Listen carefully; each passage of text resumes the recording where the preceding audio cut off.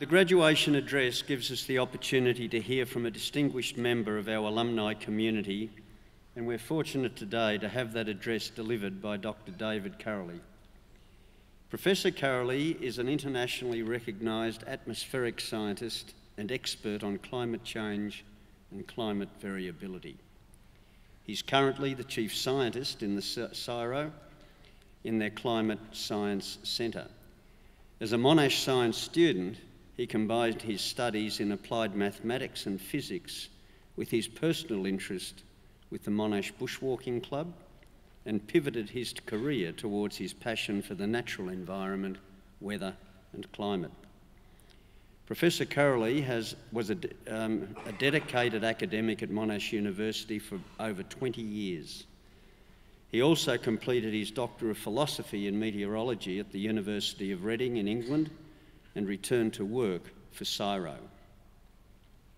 He was awarded an ARC Federation Fellowship where he further studied the impact on climate change.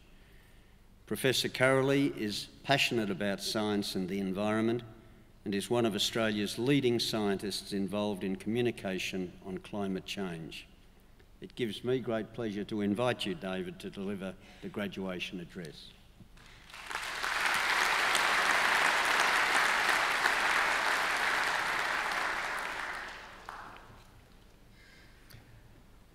Thank you, Deputy Chancellor, and it's a real honour for me to be back in Robert Blackwood Hall.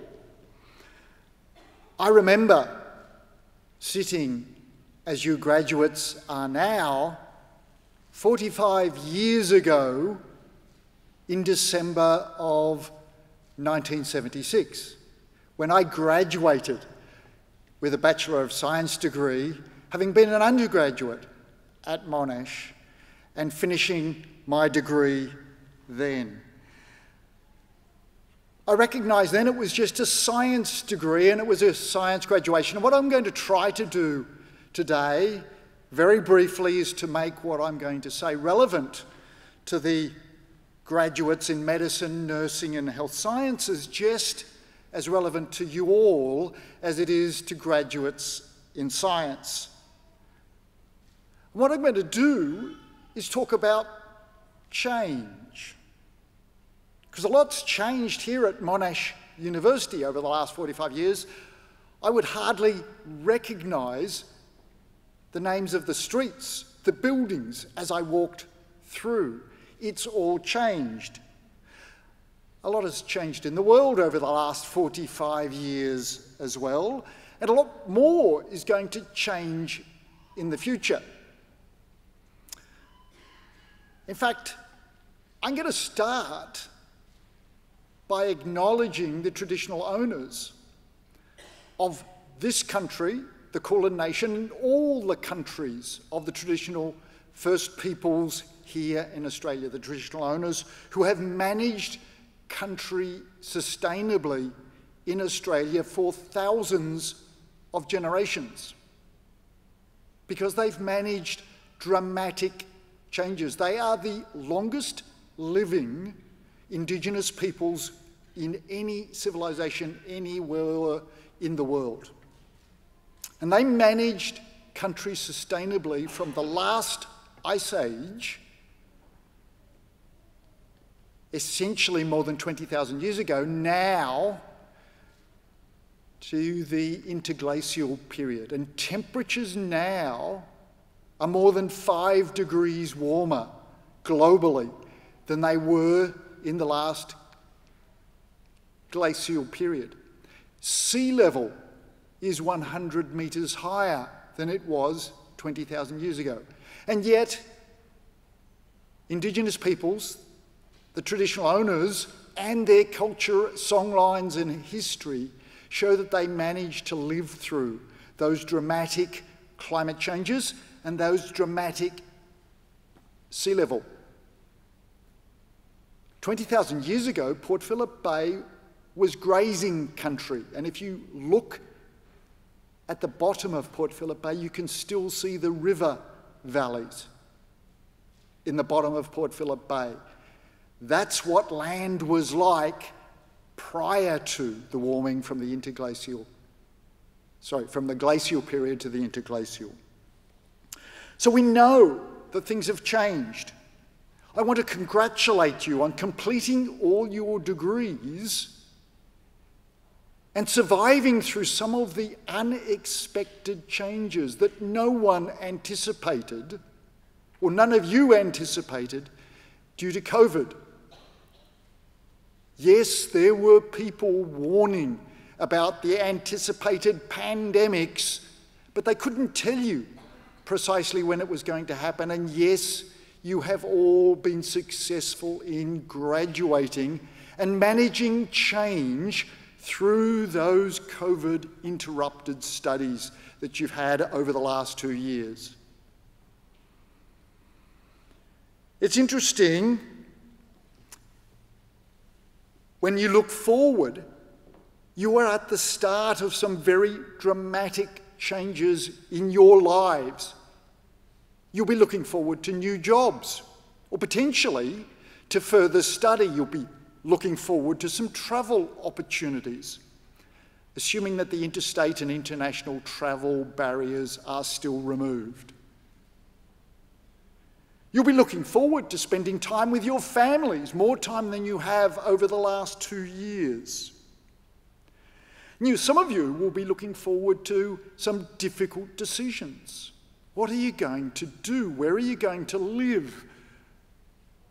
It's important when you're thinking about those sorts of decisions that you'll have to make, to think about it in terms of the opportunities, not the challenges. Think about it in the context of what good things can happen. Think about it with a positive view. Sometimes we describe it as a glass half full. If you worry, if you overanalyze your choices and your decisions, you'll end up stuck with uncertainty. When I finished my studies 45 years ago, I was stuck with a difficult choice. Should I take the job that I was offered to go and work in the Australian Antarctic Division and spend a year overwintering in Antarctica? What an opportunity for someone who was interested in science and the environment. Or should I take the other opportunity, a scholarship to go and study in the United Kingdom, all expenses paid, 3-year trip to the United Kingdom with a potential future career? I thought about it. I was sure I'd get an opportunity in the future then to go to Antarctica, and I'm still waiting on that opportunity to go to Antarctica. I chose to go to the United Kingdom, and that was a fantastic choice for lots and lots of different reasons, and maybe I'll still get to Antarctica sometime in the future. We have booked a trip in 2023, my wife and I. So look, good things come.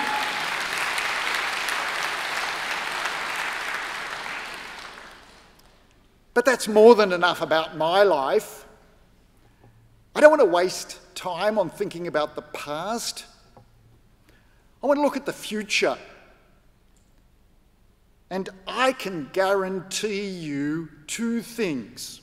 First of all, prediction is difficult, particularly when it's about the future. But there are 2 things that I'm certain of. The first is that whatever job you take after you've finished your studies, it will not be the job that you have when you retire. In fact, you will have multiple jobs over your careers. And some of the jobs that you have when you retire, whenever that is in the future, won't even be jobs that exist now. I'm currently finishing up and about to retire in a job that did not exist 10 years ago. So you will be looking at jobs and you will be changing your jobs multiple times in your career. I guarantee you that. There's one other thing that I'm going to guarantee you, and that is that in the future, in 20 years' time, in 2040, the global climate will continue to change as it has over the last 20 years. 45 years ago, when I graduated, the carbon dioxide concentration in the atmosphere measured at Cape Grim in the northwest of Tasmania, where the wind blows from the west, and the nearest land to Cape Grim outside of Tasmania is actually to the east in South America, not to the west. So it's very clean air that blows across Cape Grim. It measures what's called baseline air conditions. The carbon dioxide concentration was only 330 parts per million. Now, 45 years later, it's 430 parts per million and rising rapidly due to human-caused emissions of greenhouse gases. We know those emissions are continuing, and in 20 years' time, it will have risen another 40 parts per million. In 20 years, global temperatures will be around 2 degrees above pre-industrial levels. We're already at more than 1 degree above pre-industrial levels. As I said, one of the things that I'll guarantee you is that Australian temperatures will be hotter in 20 years than they are now. The sorts of conditions that were experienced in the summer of 2019 and 2020, which were absolutely unprecedented and led to the extreme bushfires and massive damage across southern and eastern Australia. Damage to ecosystems, damage to agriculture, killed many people. Unfortunately, those conditions will become the norm. Not every year, but the temperatures of 2019 will become normal by the 2040s. That means that the impacts of climate change will get significantly worse. Every degree of warming from 1 degree to 2 degrees will double the magnitude and the intensity of the impacts.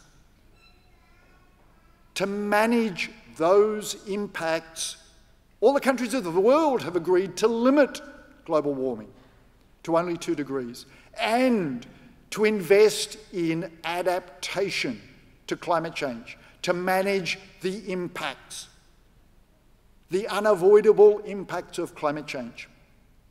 We know that it's going to happen. There will be many more jobs in the health impacts of climate change, in the science impacts of climate change, in managing the impacts, as well as in reducing the emissions of greenhouse gases from human activity.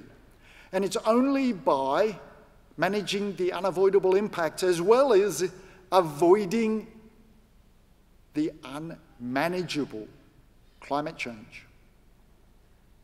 And the only way we can avoid the unmanageable climate change is by limiting global warming, by limiting greenhouse gas emissions, by transitioning rapidly to a zero carbon economy.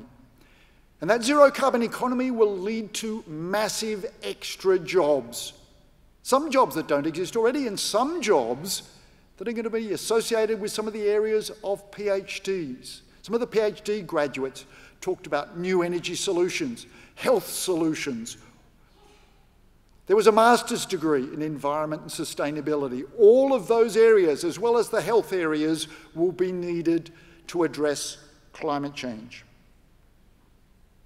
Some of you will find new opportunities for jobs in addressing either the impacts of climate change, but everything that you, your families, and what happens in Australia and in the world will be addressing the two dramatic global issues. One is COVID, and the other one is climate change. You are aware much more of COVID because of your experiences over the last 2 years. Some of you will be aware of the impacts of climate change and how to address it. You will be much more familiar with that over the next 20 years. I want to finish up. Let me say first that the most important thing for you to do now is to recognise that completing your degrees has only been possible by the enormous efforts of the people that have supported you in your degrees. That means the academic and support staff here at the university, as well as your families, your friends, and your other students that have supported you all through your degrees. It is really important to thank them and recognise them, and there will be a part in this degree ceremony to do that. But the other thing I want to finish on, the one thing that I am certain about is the certainty of change. Change is inevitable. Some jobs will disappear, there will be more jobs. It's important to recognise that if you want to manage change in the future, having a positive attitude will help you manage change. I wish you the best in your future, wherever it may take you.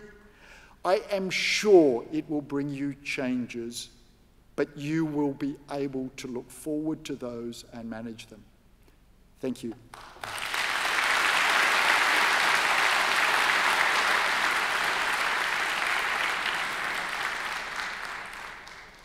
Thank you, Professor Karoly, and I think the importance of reminding us of the evidence base upon which those challenges have to be faced up to and addressed.